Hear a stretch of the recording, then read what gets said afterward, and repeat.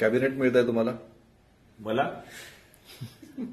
मला काय मिळतं मलाच माहित नसते. आमचं कसं मातोश्री हे आमचं आहे, एकमेव श्रद्धास्थान आहे. तिथून जो आदेश येतो तो आम्ही मान्य करतो.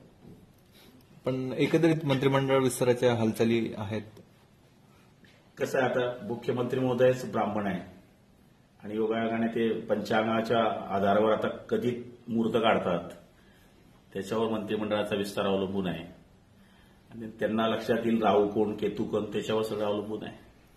तुम्ही कोणाला सूचित करतायत राहू केतू? आमचं तर काय नाही, मुख्यमंत्र्यांच्या वेळेस मागच्या काळामध्ये माझा मंत्रिमंडळ म्हणून समावेश झाला. आता त्यांच्या पक्षातले किंवा त्यांच्या डोक्यातले कोण आहे तेच सांगत होतो मी आपल्याला.